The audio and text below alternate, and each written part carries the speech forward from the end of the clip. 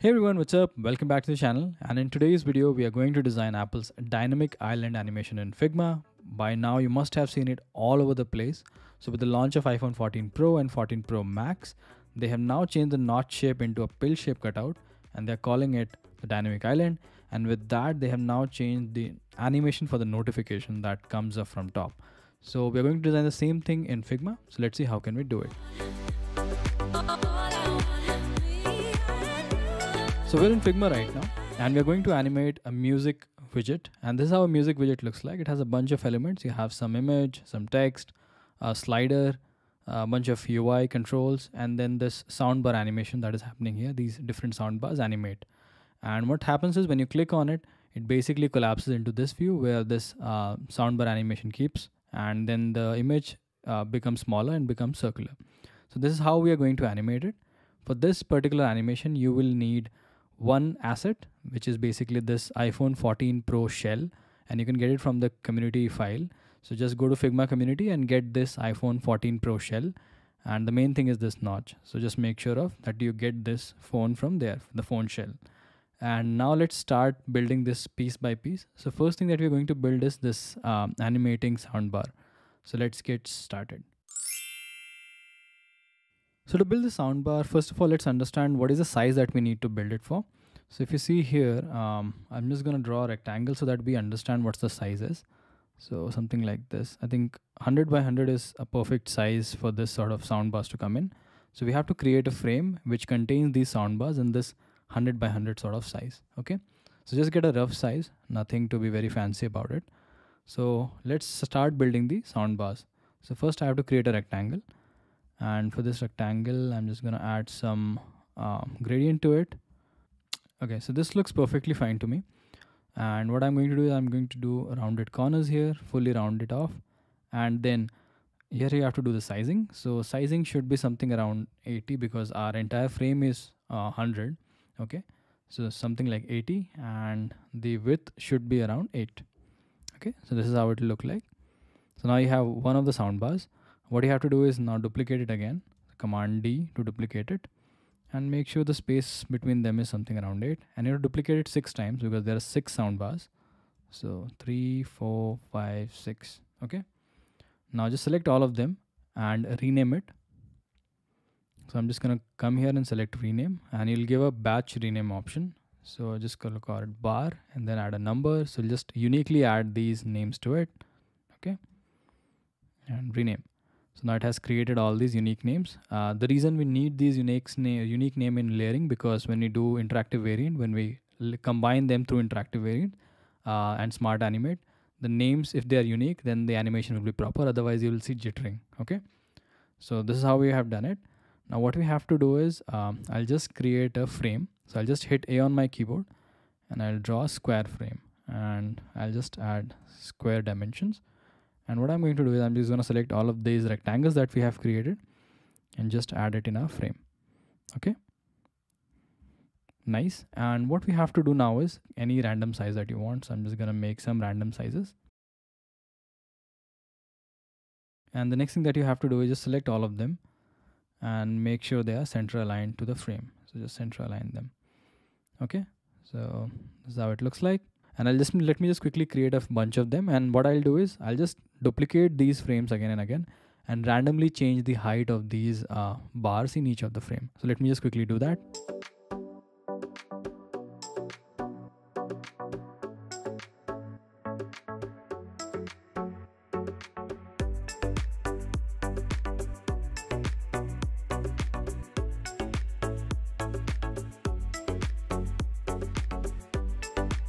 Okay, so now I have created all these different 5 frames, and I've added these different soundbar in different shapes and sizes to it. I just resized all of these different soundbars in all of these frames. Now you can create more frames. The more frames you create, the smoother the animation will be. But for our purpose, I'm just creating these 5 frames so that you get the idea. But if you want to make it like really realistic and smooth, the animation, then what you have to do is just duplicate these frames bunch of time and then change the shape gradually. Okay, so you can create like 10 or 11 frames like this and then combine them. So that will make the animation really smooth. So now we have all this 5 frames ready. What we have to do is just select all of these frames together And what we have to do is, first of all, we don't need a fill behind it, but for now I'm just keeping it here. We'll remove it in the end. Okay. And what I have to do is just select all of them, go here on the top and click on create component set. So let me just do that. Once I do create component set, it creates a component, and we can rename this to soundbar. Okay. So now we have created a component with 5 frames in it. Now what we have to do is we just have to do prototyping. So hit the prototyping tab here, come here, and then select first one to the second one. And instead of on click, you want it to happen automatically. So select after delay. Now make sure that you're always selecting one variant to other. Otherwise you won't get this option after delay. So after delay, because we want it automatically and we don't want any lag into it. So we just give 1 millisecond. That's the minimum that you can give. From 1 to 2, perfect. Instead of instant, we want to give smart animate. And instead of ease out, we can give linear. And it's totally up to you. If you want it a little bit bouncy and all, you can just play with these settings. So I'm just select linear, and I'm going to give 300 millisecond as the time. We want it to be a little faster. Let's do that for all the forward frames.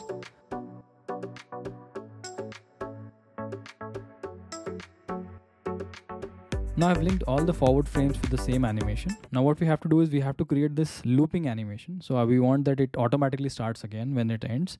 So what we have to do is just select the last frame and connect the last frame to the first frame. And instead of on click, give after delay again, 1 millisecond. And instead of smart animate, give instant. So what will happen is this frame, after coming to this frame, it will automatically instantly move to this frame. So once it moves instantly to this frame, again, the animation will start from here, here, here. So you'll create a looping animation. Now let's build the second bit. So first bit is done. Now let's build this slider.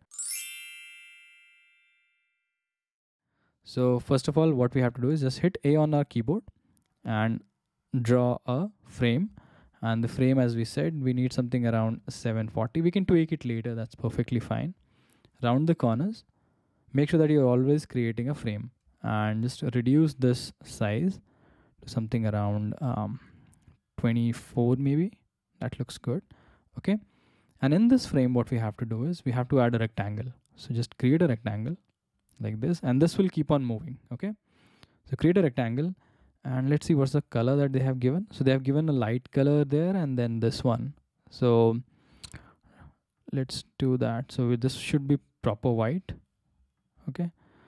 And this should be a little grayish. Okay. So I'm just going to select a gray sort of color, something like this. Just for this purpose, we can tweak it later as well. Okay. And we have one frame ready. Now just duplicate this frame here and select the white portion and just fill it all the way up. Just resize it to the end, and that's how it will look like. Perfect. And just make this one a little smaller so that it just starts with some starting point. Okay. Now what we have to do is, as we did for the other things, first of all, rename both of these frames, and just select rename here, and I'm going to call it progress. And now what I have to do is I have to just select these two, go here on top, and again create the same component set and name it as progress. Okay. Now what you have to do is go in your prototyping tab, and you have to just link this to this, the first one to the second one. And instead of on click, we want it automatically. So after delay and just 1 millisecond, because we don't want any lag. Instead of instant, just hit smart animate. Always choose linear because time moves linearly. It doesn't have any fancy thing. So just select linear, and how much duration you want this animation to end. So let's give it like a smooth 1000 milliseconds. So now we have these two available, and in your assets panel, if you come, you'll see both of them. Okay. So now we have two of our components ready. Now let's quickly create this other sort of UI. So first of all, we need a background on this. So what I'm going to do is I'm just going to hit A on my keyboard, which will start the frame tool, and I'll create a frame, and I'll just create something like this. Okay. And I'll add a fill to it. And what we want is a black fill. Let's go in our layers panel, and we want this to be on top of everything. So something like this. And what you have to do is you have to add rounded corners. So let's add rounded corners, and let's increase the size a little bit. So let me just quickly do that. Okay, so I have added a frame and I've added a black color to it. Now let's quickly put our UI elements on top of this. So let's add our image. So first of all, I have an image copied already. So I'm just gonna paste it here, and let's resize it to a smaller size, something like 200 by 200. This looks perfect. Just round the corners so that it matches the overall aesthetic. I think, yeah, this looks good. Maybe a little bit more. I think this is fine. Okay, just move it a little bit up. Now what we need to do is we need to add the other elements. So if you see here, we have our text here. So let's just quickly add text. Okay, so I've added my text here, the name of the album and the singer. Now let's quickly add the asset that we have built. So first we have to add this soundbar here. So let me just quickly add it here somewhere like this. Okay, and just make sure that the distance is same as what you have from the left here. So probably something like this. Okay, now one thing, as I explained earlier, that we don't need the background fill, so I'll just remove the background fill from here, just turn it off from the right, and this is how it'll look like. So it looks perfectly nice. Now the next thing that we need to do is we need to add our progress bar. So if you see, our progress bar is here, so let's just quickly add our progress bar. I'll just drag and drop from here and add it here. Okay, one thing that you notice here is that this white is not making the other white visible, the other slider visible. So what we have to do is just come here and change the fill to pure white and then change the opacity. So whatever we feel like is perfect. Let's just do it 20%. I think this looks perfectly fine. Okay, and let's add our timer text here. Okay, perfect. So I've also added my timer text here. We have our slider here. Now next thing you want is this UI elements, these 3 UI elements. So I also have them ready with me. So let's just quickly add this icons here.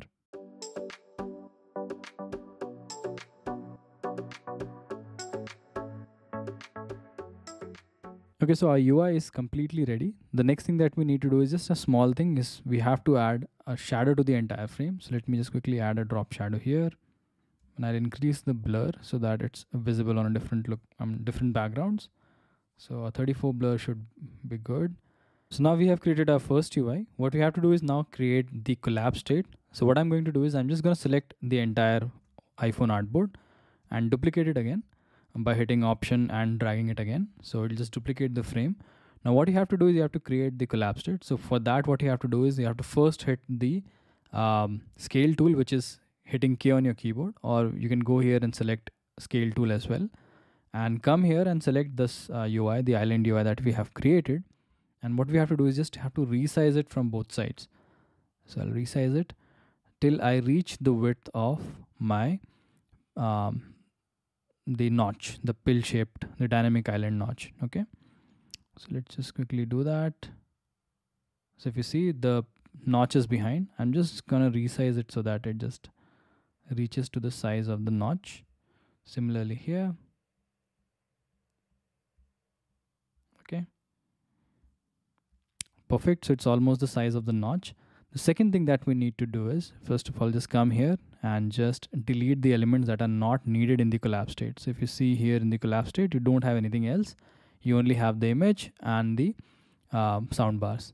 So I'm just going to come here and I'm just going to delete the elements that are not needed. So let's delete that. And you have this image, which is not circular. So I'll just increase the radius and now it is circular. Okay. Now what you have to do again is just hit Command on your keyboard or the Windows option, I think, on Windows devices. And what you have to do is resize this frame, the main frame. So I'll just resize to the height of the pill now.